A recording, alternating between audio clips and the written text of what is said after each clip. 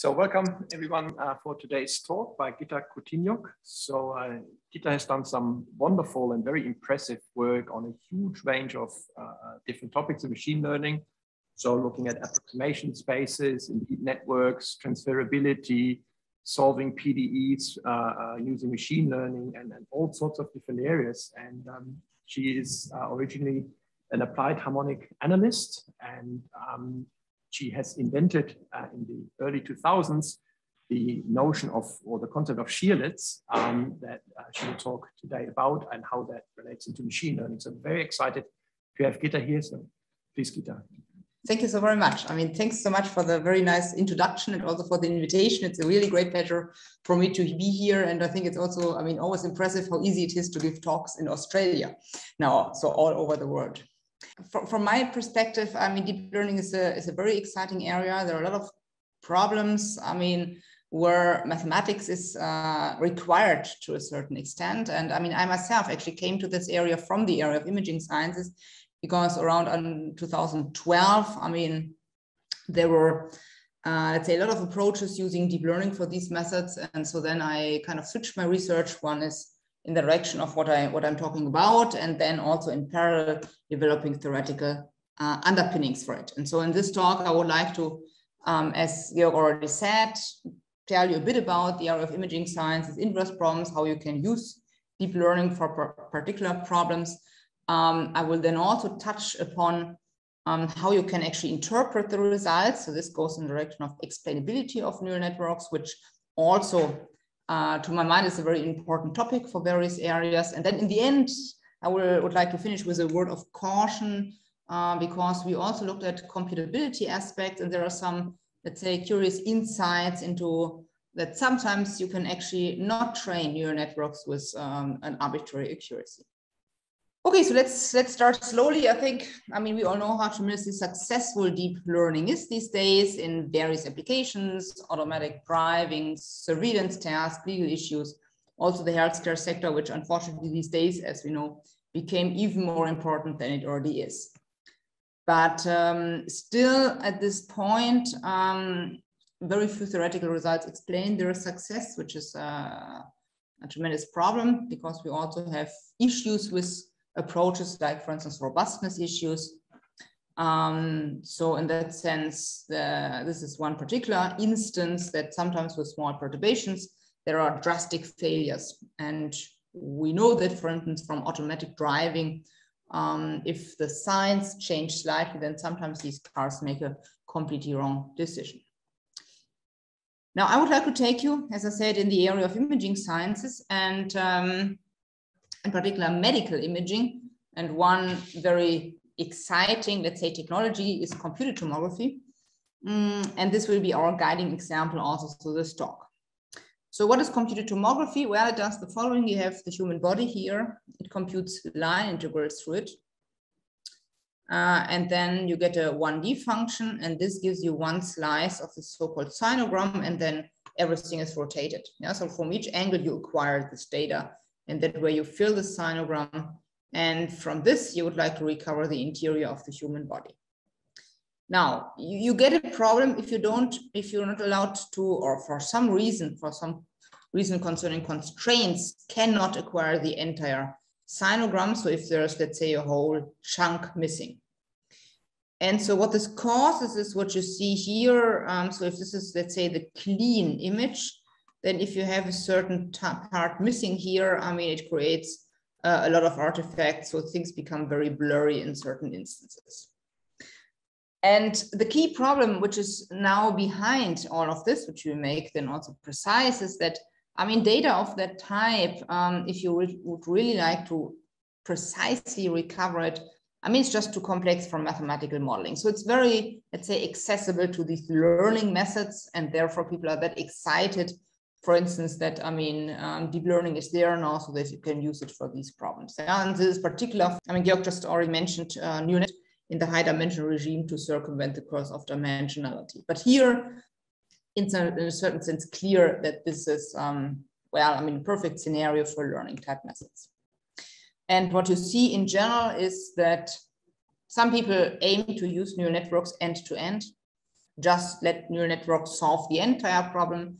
But what I would like to also talk about today is that it is often the best to not throw everything overboard, to use as much physics insight and model-based insight as possible, and then combine it with neural networks. Now, so in a sense of an optimal balancing of data-driven and model-based approaches.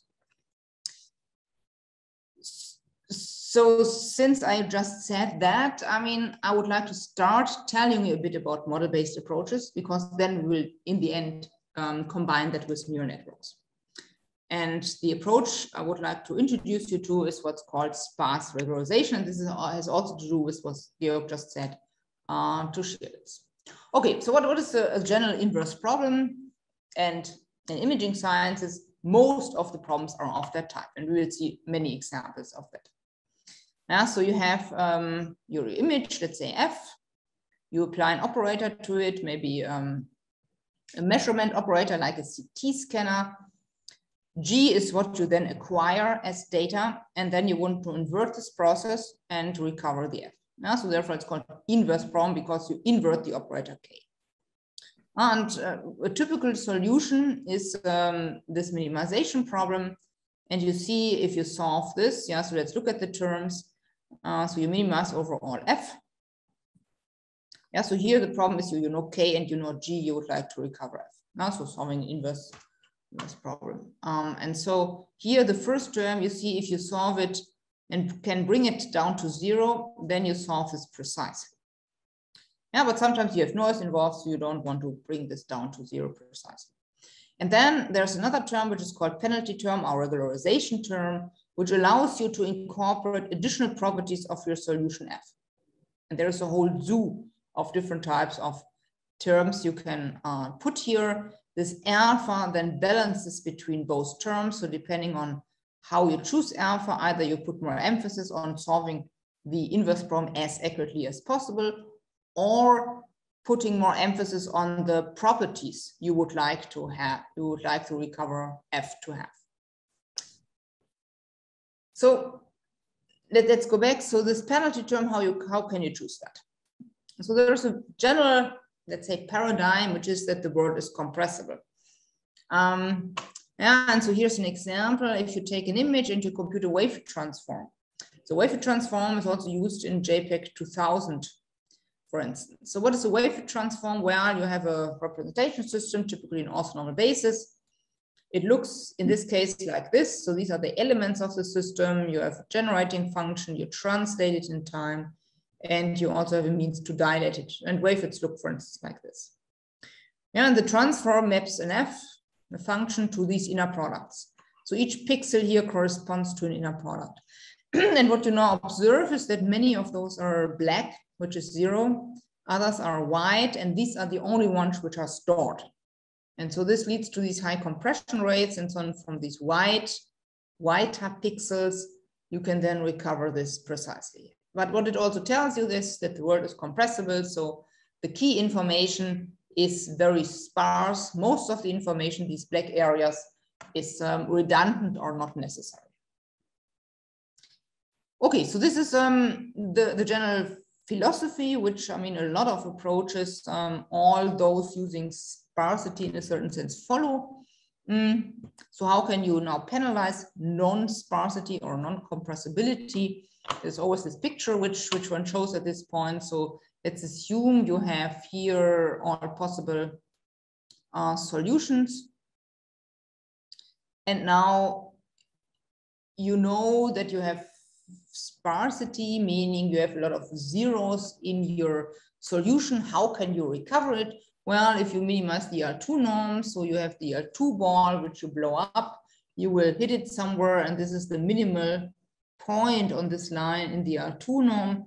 But the minimal point of the R1 norm is here, and that is the point which has 1 0 and 1 non-zero component. Yeah, so the L1 norm promotes sparsity because it pushes the solutions towards the axis. And so this is what the sparse regularization is about. You see the penalty term. We now look at these products, inner products, let's say with wavelets. We saw many of those are equal to 0. Very few of them are large. And so we penalize this now by putting the L1 norm. So then, I mean, if we minimize this, it will push the F towards that many of these inner products are equal to 0. Could you say something about the ill-posed term? Why is it called ill-posed? So it's ill-posed because the solution is, so it's ill-posed if the solution is not unique, or if the solution does not depend continuously on the measurements. And so here, typically, I mean, in problems like this, if in underdetermined problems like this, you don't have a unique solution. So that's the hypothesis. Thank you. Thanks. Okay, so now the question is how to choose this representation system. And so for this, I mean, we use the following observation, that images are typically governed by edge-like structures. And you see this in various instances. And so this is a phenomenon you would now like to encode. And this is also due to the fact that the human visual system is very tuned towards edges. Wavelets are not that good for that because, yeah, so you saw how wavelets look like. And now if you have edges in your image, you need a lot of wavelets to, for instance, approximate this edge. So a lot of wavelets, a lot of coefficients will not be equal to 0. And if you would have elements which are directional based themselves, then you might get away with very few of those. So this would correspond to very few of these inner products being large, most of them being equal to 0. So that way you might get better, let's say, or sparser inner products. And so there was the flurry of activity to design systems like this. And I will show you how we designed Shearlets in that regard. But let's make this a bit more precise. So what are these Shearlets? You see the elements here. This is what we aim to construct. And you see, well, the definition here, again, you have a generating function psi. Then you have a translation like wavelets. You translate your Shearlets on the plane. You have a matrix which scales Shearlets, but it scales it in a different way than wavelets. It scales it in both directions differently. So that leads to the fact that, as you see here, you get at fine scales something very needle-like, so very anisotropic. And then, since you have something which is directional based, you need a third operation which changes the orientation of those. Yeah, and so if you look now in frequency domain or Fourier domain, you see that these Shearlets tile the Fourier domain in this way. So each of these wedge-like shaped objects correspond to certain types of Shearlets. So you see, I mean, you see the different scales here, and then you see the decomposition into different directions. So that looks very good. And I mean, just on a high level viewpoint, because that's not the main part of this talk, one can show within a model situation, which are cartoon-like functions, and cartoon-like functions are basically defined like this on a unit square, compactly supported, and they are C2 apart from a C2 discontinuity curve. So they are very much like a model for functions governed by anisotropic structures or bidirectional structures. And one can show that Shearlets have optimal compression rates for those. So to conclude this part, let me also say, if you're interested in general in using representation systems like Shearlets for imaging sciences, we have an extensive software library here, shearlet.org, where you can download also demos. Okay, so this is a general approach, but now, I mean, we need to let, in the end, a bit more. You saw here, we just look at the edges, but we need also the directionality in a certain sense. And for this, I would like to now delve a little bit deeper into computer tomography to discuss why we require this. Yeah, so computer tomography is our running example, as said. So here now you see the precise definition. First, I did a bit of hand waving, but here you see now the what a CT scanner in detail does. It computes the radon transform. You have your F here. You compute line integrals with different angles and different offsets, and then you get the radon transform for each angle and for each offset. And the problem, as I already said, is if you cannot acquire the entire sinogram, so you're missing parts of your radon transform, in particular if you cannot do the full 180 degrees. And that's the problem, for instance, in many applications like electron tomography. You see here this device where the probe is sitting in here, but if you turn it, you cannot turn it 180 degrees because then the rays cannot get through. Okay, so what is the problem now if you recover? So this is a recovery from if you just have plus and minus 15 degrees. That's only what you acquire. And then you see the reconstruction looks terrible. You cannot see anything. Now I increase the area where I acquired my data. So if I do that, I get a better and better reconstruction. And what you also observe here is that in certain areas, you already see edges at a very early stage. Yeah, so already here. And then at some point also the others reveal themselves. So that means the directionality of these play a tremendous role when you recover. Now, so there are certain parts which are already visible at an early stage and others are not. And you can imagine intuitively why this is the case, because if you now have your line integrals in this direction, then certainly these are discovered at a very early stage, whereas these are smeared out. Okay, so not only positions of edges, but their directionality plays a role. And so there's a mathematical notion which makes this precise, which is the so-called wavefront set. Not going into too much details. So this comes from microlocal analysis. You see, I mean, if this is your singularity curve, then at each point, the singularity has a certain direction. And so the wavefront set is now the points of the singularity curve together with the direction. You can visualize this in what's called phase space. You see here the plane, the points, the positions of the singularity, and the third axis is the angle. So each point here now is mapped to one point on this angle axis, and so this gives a structure like this. So this is the wavefront set of this. And well, Shearlets are very good in detecting the wavefront set. In fact, one can compute the Shearlet transform, meaning the inner product of F with all Shearlets, looking at decay properties in a certain manner, and via this precisely detect the wavefront set. So there are theoretical results which show this, that Shearlets are able to precisely resolve wavefront sets. So in that sense, I mean, they are very flexible. They're easily generated. They resolve the wavefront set. We have optimality results, high spatial localization. And what is also nice is that we have faithful implementations of those. Okay, so let's now delve a bit more into deep learning, and let's see how we can use this for problems of this type. So now, I mean, if you have such an inverse problems, how can you use neural networks?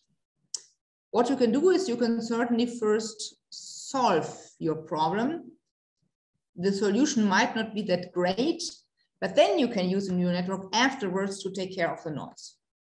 Yeah, so that's the most direct approach.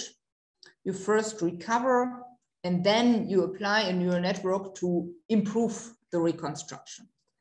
Yeah, so that's a very ad hoc approach, which just puts one method at the other.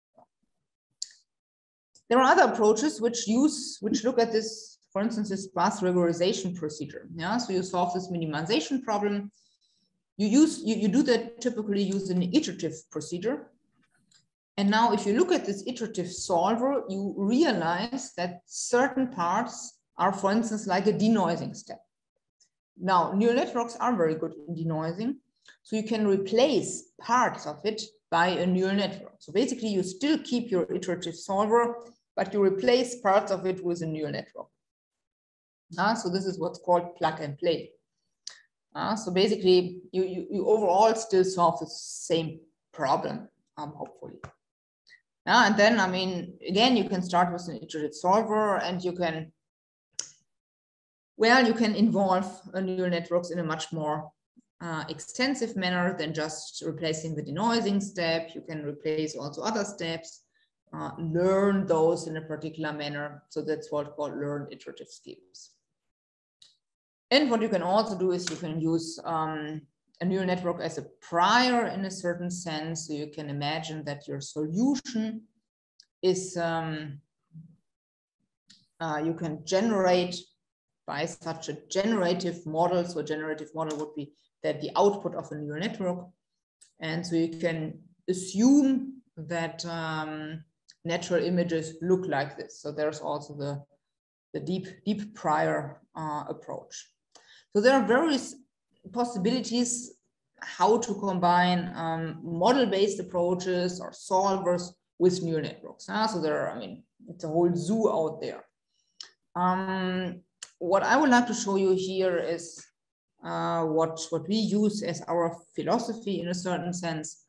So our mission is to use model-based approaches as far as they are reliable, to drive them as far as you can, and then only apply deep neural networks when it is necessary. And the advantage is here certainly that you keep the network under control, since, as I said, I mean, it has often certain problems, robustness problems, and you know exactly what it does, and the model-based approach gives you then more stability, and we will see examples in that direction there.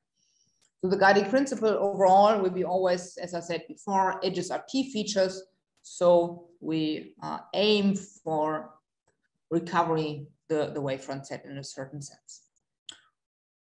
Okay, so this is the first what I would like to show you, what we call learning the invisible. So it is solving this limited angle computed tomography problem. And again, I mean, the philosophy is taking the best out of both worlds, out of the model-based and the data-driven world. So the model-based world, we now use sparse regularization as far as it's reliable, and for the data-driven world, we use neural networks. And this we already saw. We have this problem that if we recover only parts of it, we might recover some edges very precisely, and other edges we don't have any chance. So what we can now phrase the problem in the following way. Remember this definition of a wavefront set. If we now look at the wavefront set of such an object, we see that certain parts of the wavefront set you already know for a certain angle. So you know the position and the direction, and other parts you don't know. So basically you have now the problem to recover parts of a wavefront set. Yeah, and so the model-based approach can only, let's say, recover these parts of the wavefront set which you have in your data, and then the neural network needs to fill that in, and in that sense in-paint the wavefront set. So that way you can very cleanly separate what your model-based approach and what your data-driven approach should do. And so we use Shearlets for those. Okay, so this is the approach. What you see here is this classical sparse regularization. Nothing has changed here. The radon transform is your operator. You have here the data fidelity term. And here you have the L1 term, the penalty or regularization term, where here, these are the inner products of F with Shearlets. Yeah, so that's very classical. The weights only come in because you have a multi-scale system. And your recovery will not look great because you have this missing angle. And so you get, well, images of this type where you have, it's hard to see right now, you see it a bit larger later, where you have a lot of blurry parts here and here. What we now do is we would like to analyze what has been already precisely recovered and what needs to be taken care of. And the way we do that is we apply another Shearlet transform. So again, taking now this part F star, and again, looking at inner products with Shearlets.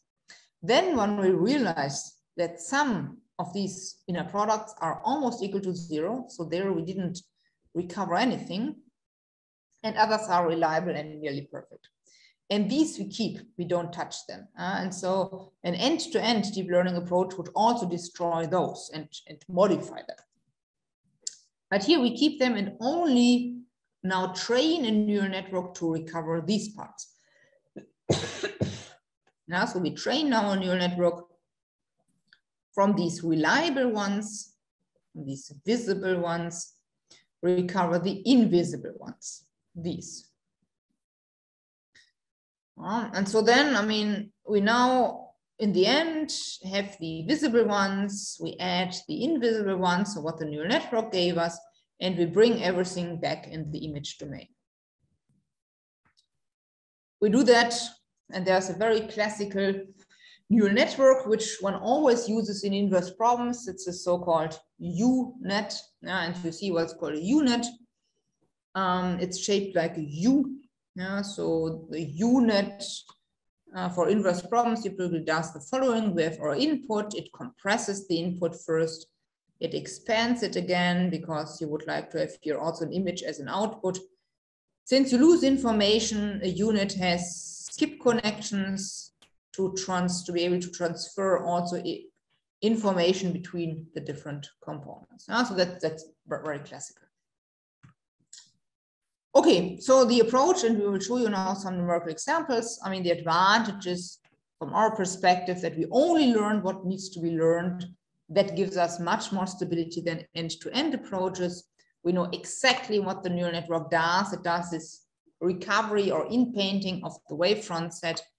And the neural network does not process the entire image, so that gives you stability.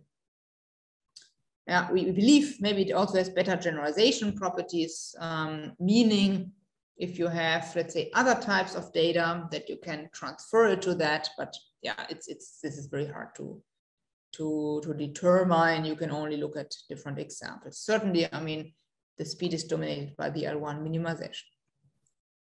Okay, and yeah, so this is our, I mean, the data we use from Mayo Clinic in the US. We have a 60-degree missing angle, and we will then test everything also on other types of data with a 30-degree missing angle, where the neural network was only trained on these type of images. So that tests the generalization ability, and you will see that the results are also quite nice. So we only train the neural network on images of humans in some sense, and then we expose it to something completely different. Okay, so that's the ground truth. That's a very crude reconstruction. So what you see here is the relative error. And this is a measure for image recovery quality, which is also based on wavelets. Yeah, so it's quite hard spy. And it's much more adapted to the human visual system than, for instance, the relative error.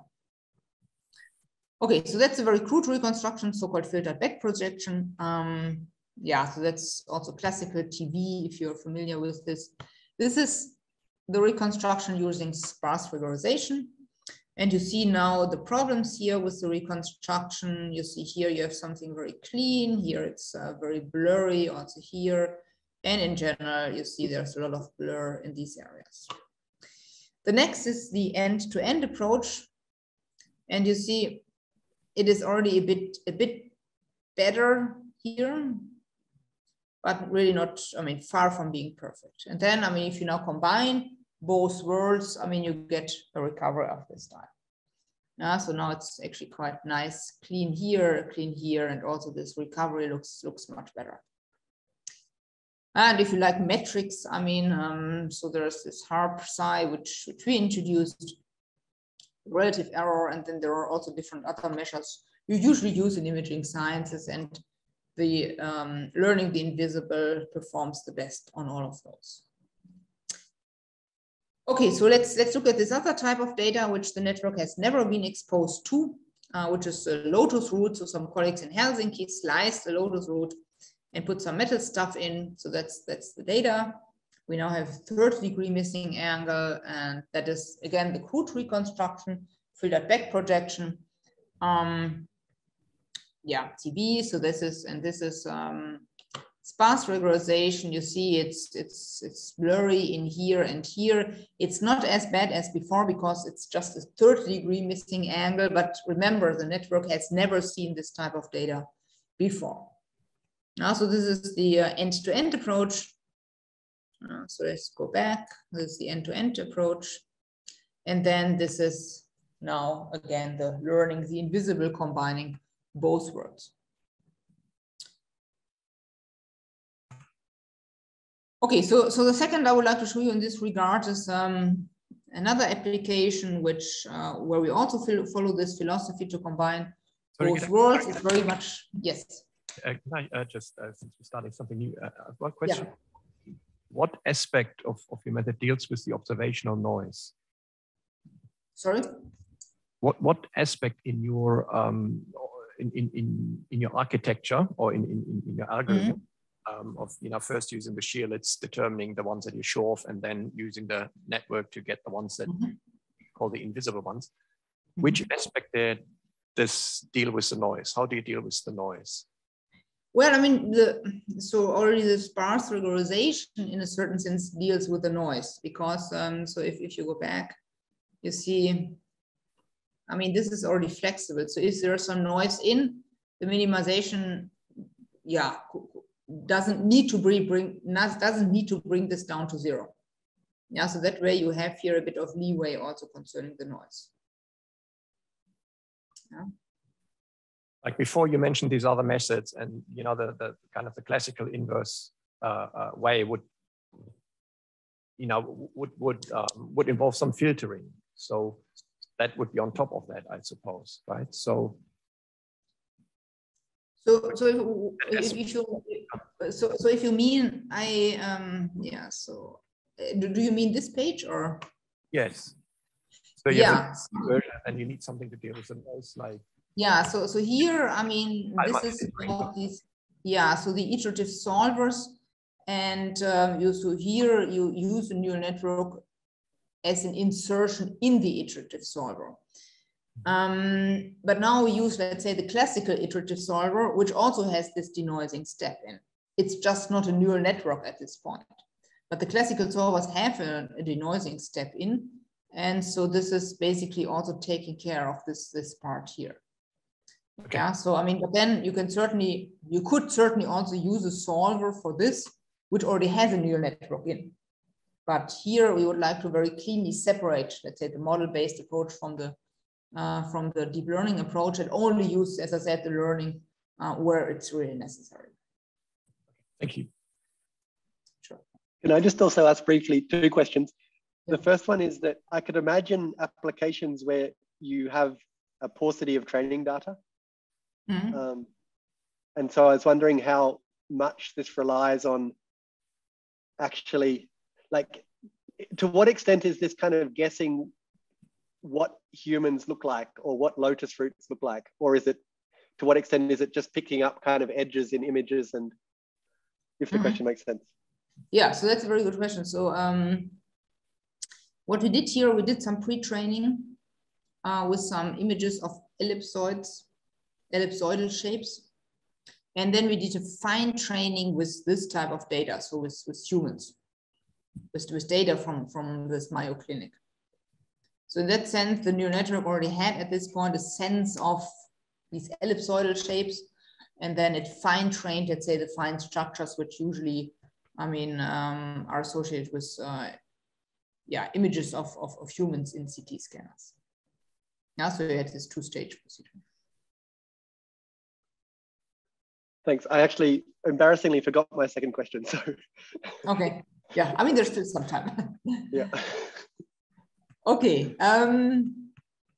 Yeah. So the second problem I would like to show you is actually related to the first, meaning how you can compute the wavefront set actually with such a combined approach. And again, we combine the model-based world, which now consists mainly of the Shearlet transform, with a data-driven world, again, using a neural network.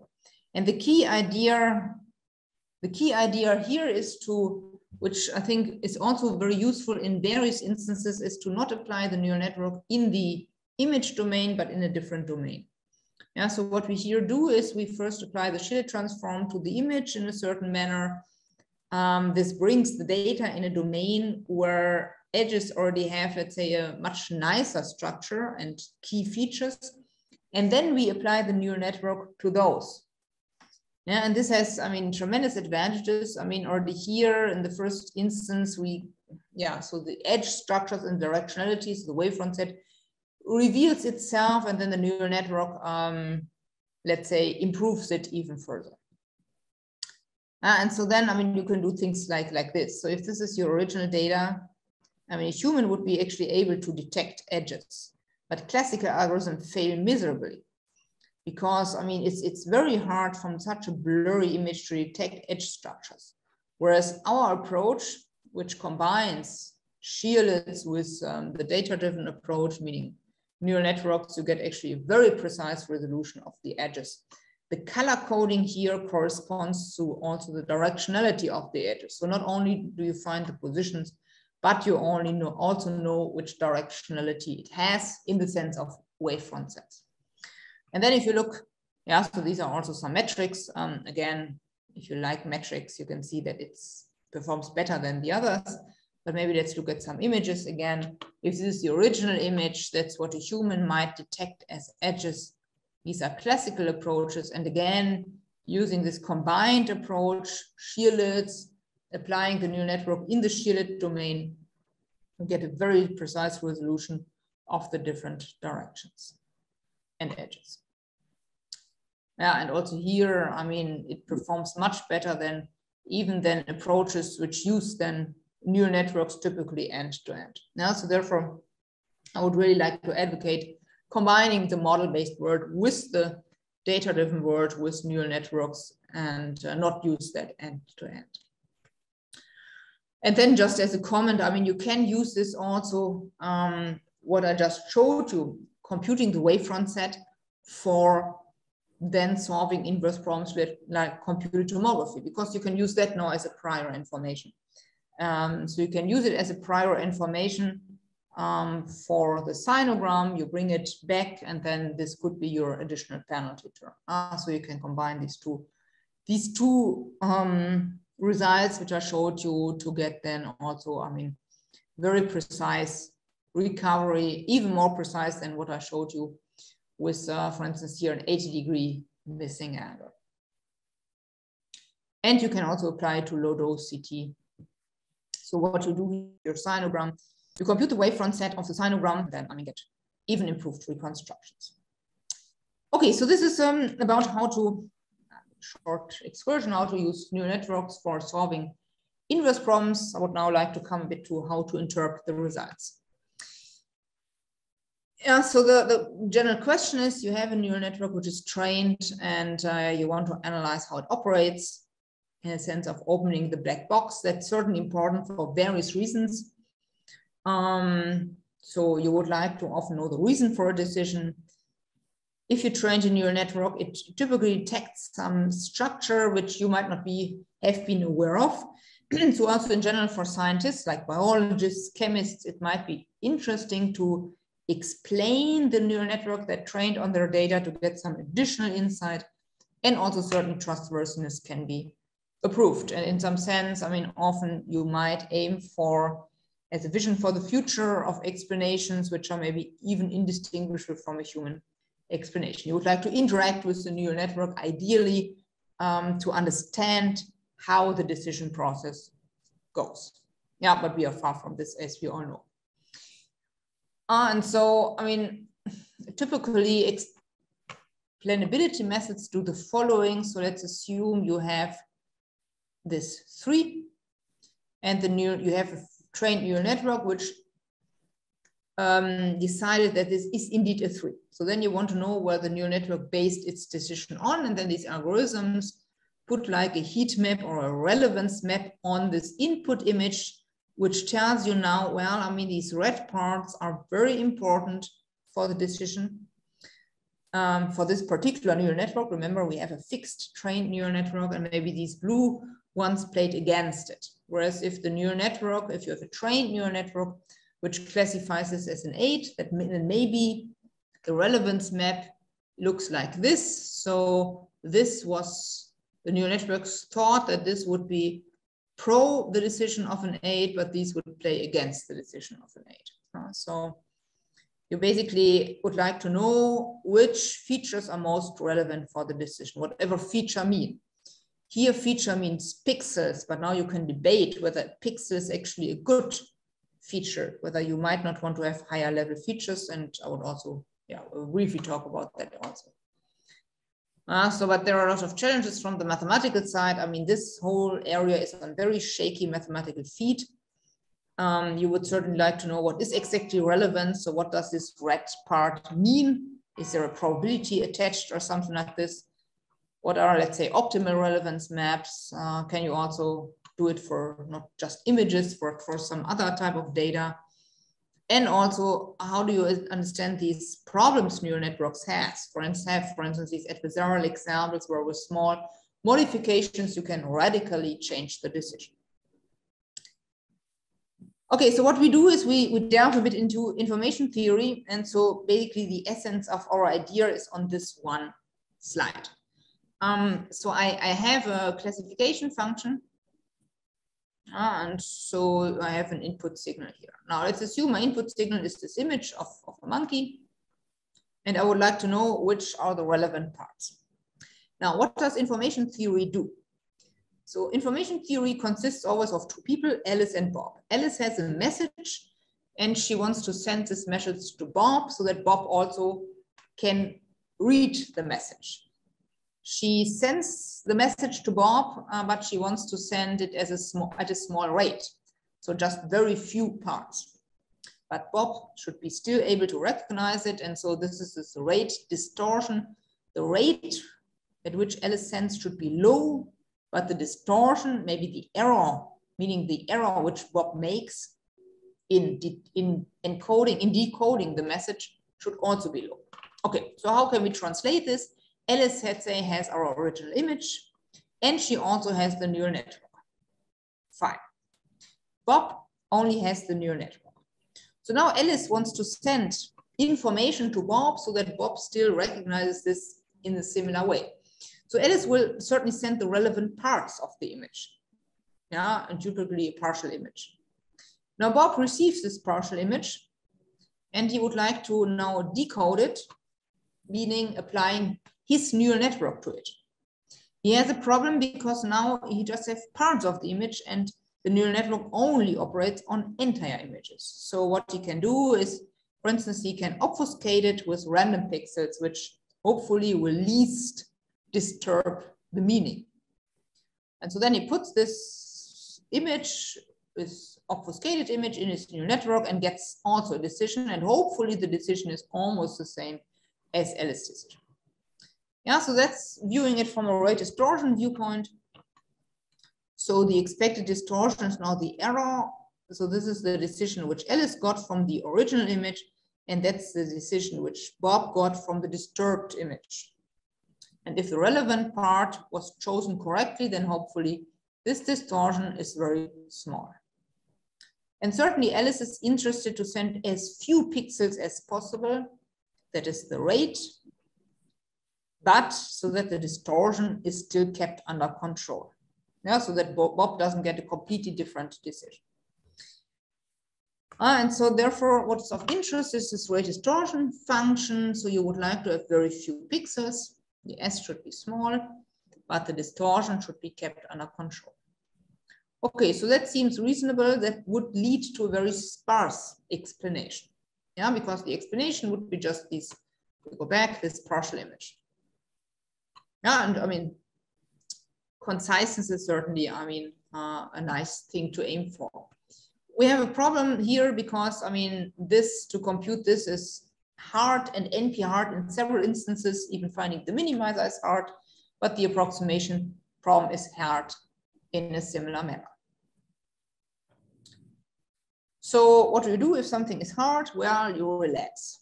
And so before we looked at a discrete problem, we wanted to have pixels, looked at the distortion, and the rate was the number of pixels. We can make this continuous. We can now ask for each pixel to be assigned a value between 0 and 1. We can again obfuscate in a similar manner. The distortion also doesn't much change, but instead of counting here, we now choose the L1 norm, which, as we also already saw, promotes sparsity. So therefore, now this is the resulting minimization problem. You have here the distortion, you have here the sparsity, and the lambda is between them. And you see now it also fits very well into our framework for sparse regularization, which we already discussed in the beginning of the talk. Okay, so let's look at some examples.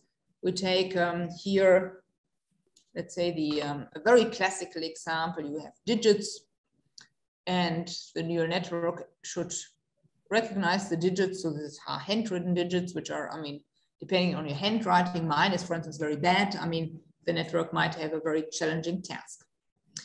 And you have a fixed neural network which does that with a certain test accuracy.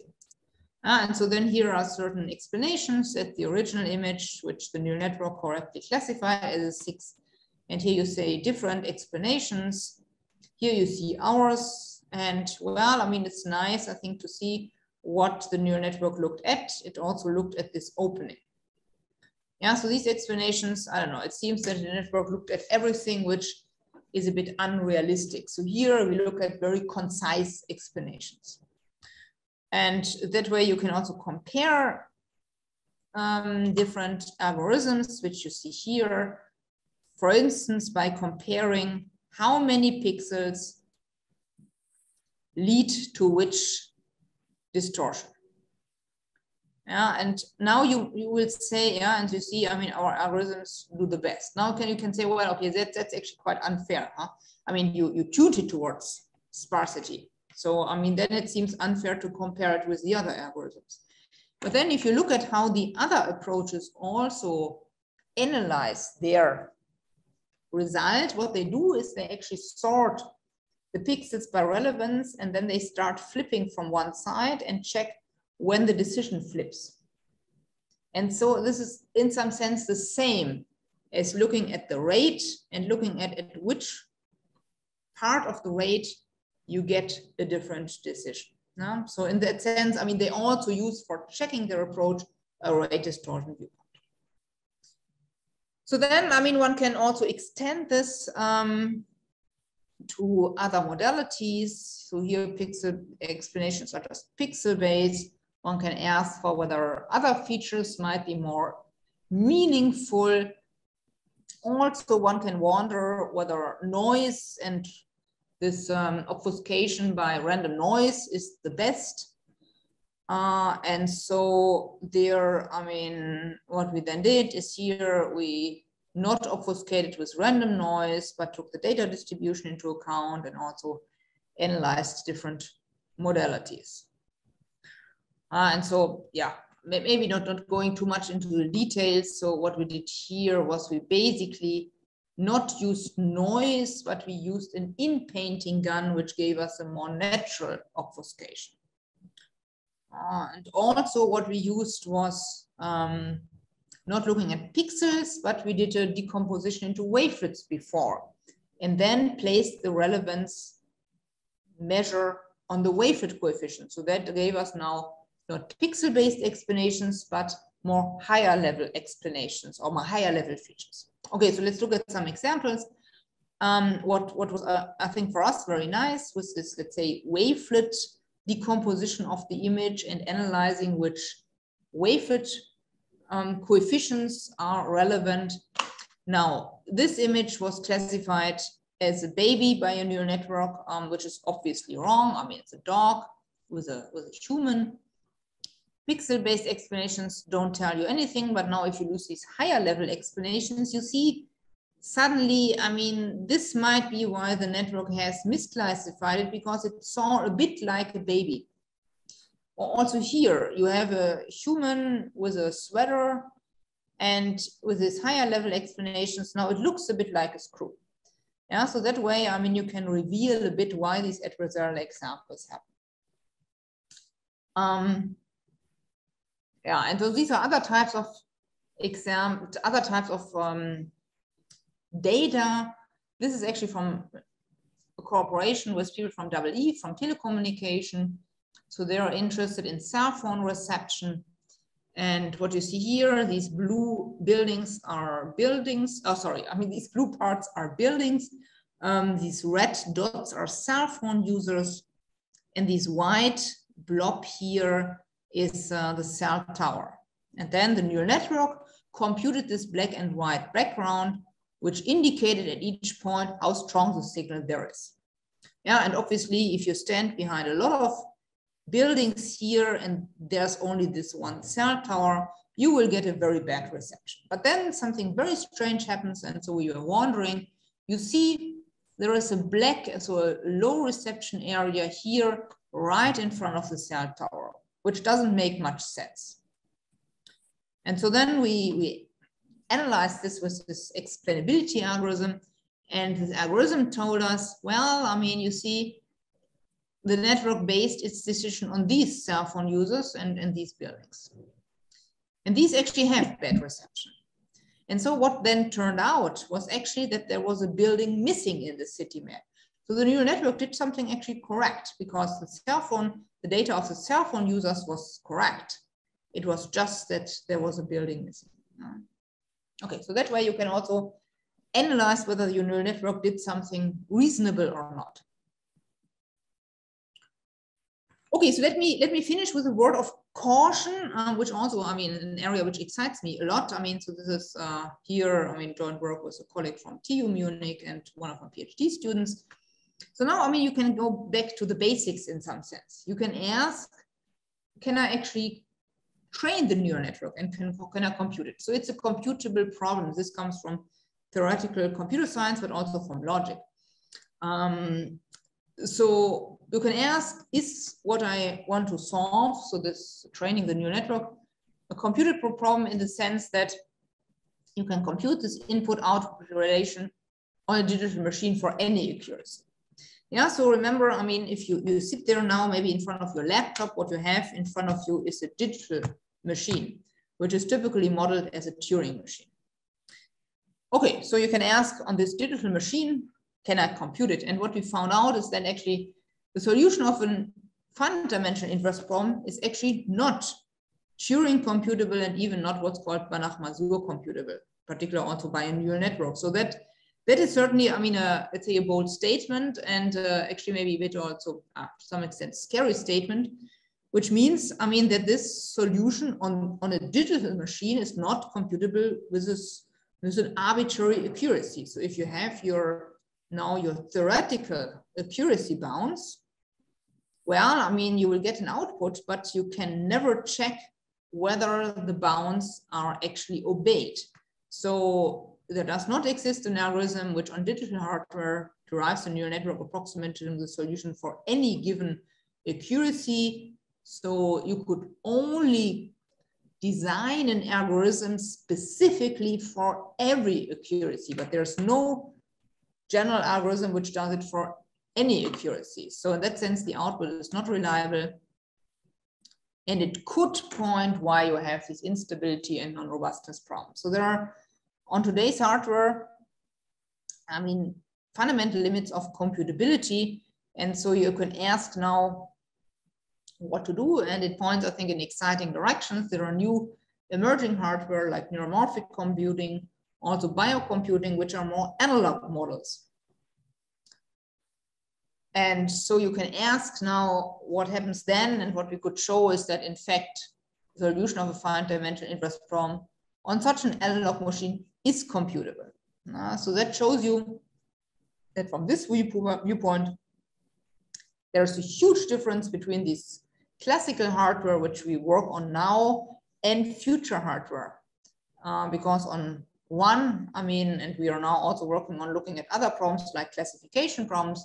On one type of hardware, it's not accessible in that sense, but if you expand your model for computing, it is.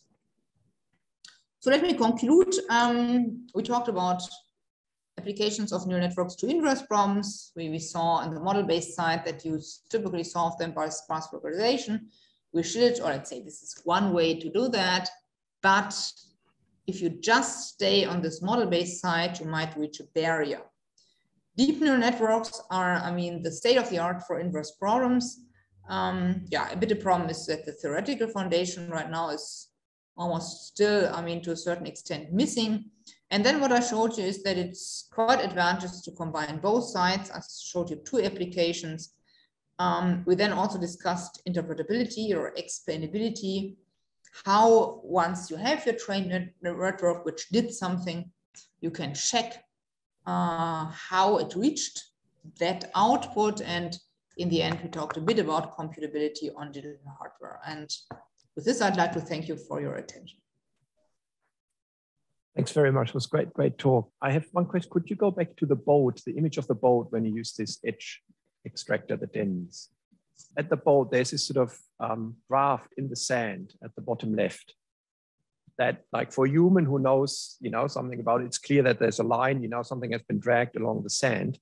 But in the DENS, this is just part of the sort of the sandy noise there, and you couldn't see that, organized feature. Can you maybe comment on that? So sorry, actually, it's even hard for me to see. So you're saying, okay, so there has been something dragged here, and you would not like to recognize it as an edge, or? Yeah, there's sort of there's a large scale feature composed of many small scales. Oh, I see. It's this vertical drag there, like, yeah, that one. Yeah, okay. And it doesn't seem to see that as some global large scale feature, but just as little small scale features. And so you can't see it.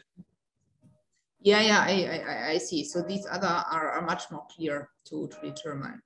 Yeah, I think one problem is then also the resolution sometimes, because here you do a shielded transform and the shields might therefore not resolve it that precisely. So therefore it goes more to the, let's say, small scales in a certain sense, where it then recognizes it. I mean, I think, sure. I mean, you see, I mean, as a human, you are absolutely right. You see it as a strip, but if you look at it, it's kind of racked in some certain sense. It's not really a clear line. There are features so I think that's with some kind of global correlation, with some large scale correlation. But it seems that the algorithm can't see that large scale correlation. Yeah. Yes. Is there a way around that? Yes, but I think it's because of the structure. I mean, these other so these other lines are more, let's say, more clear, and therefore it recognizes it more as large scale structures, whereas this is, I mean, it's itself a bit, I mean, also due to the sandy structure, I think much more racked. Yeah. So I was fascinated by your kind of impossibility result. And I was just wondering, so is this, so you're saying that, so I have a finite dimensional inverse problem. So essentially I have some n by n matrix, and then I want to solve. So are you able to give any further ideas of why this holds or how you show this? I think to a certain extent, I mean, so the proof is quite technical. There's a lot of logic involved, but to a certain extent, I mean, the problem is still analog. So if you now bring it to the let's say digital world, I mean, then you have a problem, and then this is accuracy problem holds or appears.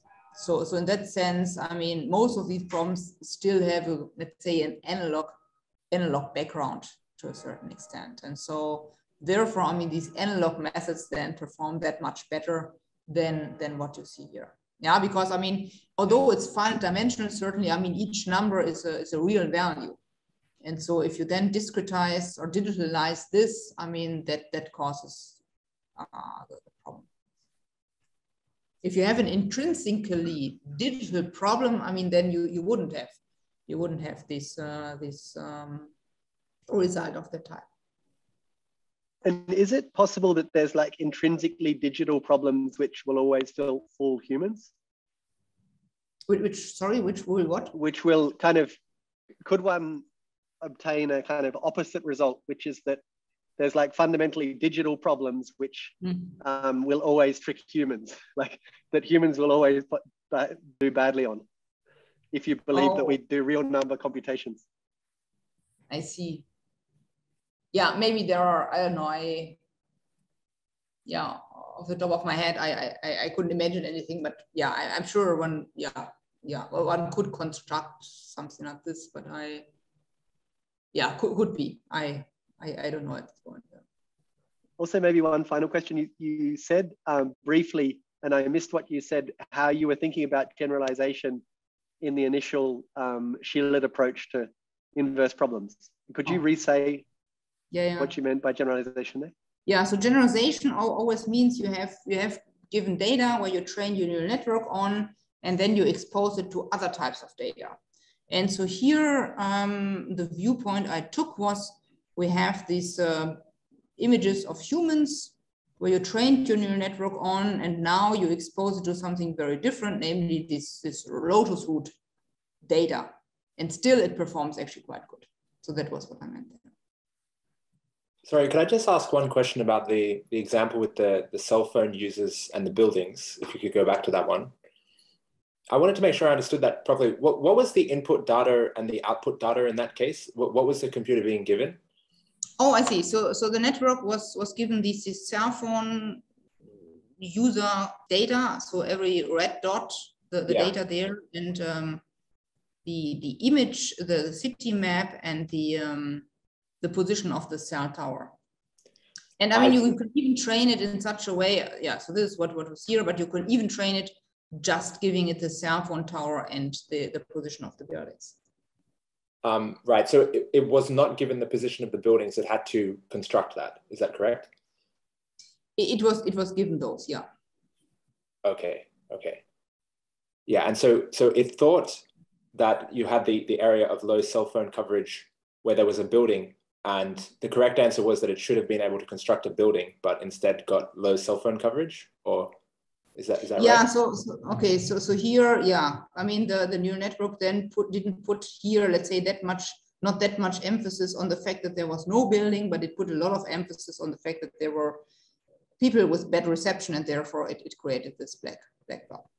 I see, right. Okay, thanks. I just had one question about the sensitivity thing that you went through of like trying to figure out where the neural network is paying attention to. So you had this relaxation where you find this like mask between 0 and 1. Could you say a little bit more about how you actually find that in any kind of efficient way? Yeah, I mean, okay, so there are classical solvers how to solve. So this is the classical sparse regularization problem. I mean, there are various solvers how to approach this. So these are typically iterative solvers. Okay. So I mean, these are, yeah, I think I mentioned them here. If you think about and say, well, yeah, so what I said here, iterative solvers to solve this Douglas Rothbard, ADMM, and so on. So there are various solvers you can take. So just using the neural network, they're like a black box, like it doesn't really, or yeah, like it's like differentiable structure of it or anything. Yeah. Okay. Thanks. And there, I guess, in principle, you get a whole spectrum for different lambda, and you can look at them and see if you can extract meaning from them. Yeah. Yeah. I mean, so the lambda you actually have to choose beforehand. So that's always a bit tricky how to choose, let's say, what is it? Yeah, how to choose the best lambda. So that's, I mean, there are also approaches how to do that, but that's a bit tricky. Yeah. So I have an off-topic question. So not on machine learning and networks, but on the Shearlets. So back in the 1990s, people used wavelets to study turbulence and study energy spectra and the distribution of vortices, identifying vortices that are sort of neither localized in Fourier space nor localized in spatial space. Are you aware of that people use Shearlets to study those problems? Because they seem like if you have filamental structures or so, they seem to be designed to do that. Are you aware of that? Have people done that? I'm not aware of any, let's say, particular work, but certainly, I mean, this would be, I mean, seems quite fitting in that respect. Yeah, absolutely. But, yeah, so Shearlets, I think, would give you a very good representation. I mean, it let's say, exposes the directional structure in a, I think, in that sense, optimal manner. Yeah. That people are interested in there in for turbulence. So this might be a nice way to look at singularities in. Let's thank Gitta very much for a fantastic talk, and at a very early time. Thank you so much for that. Sure, it was a pleasure for me.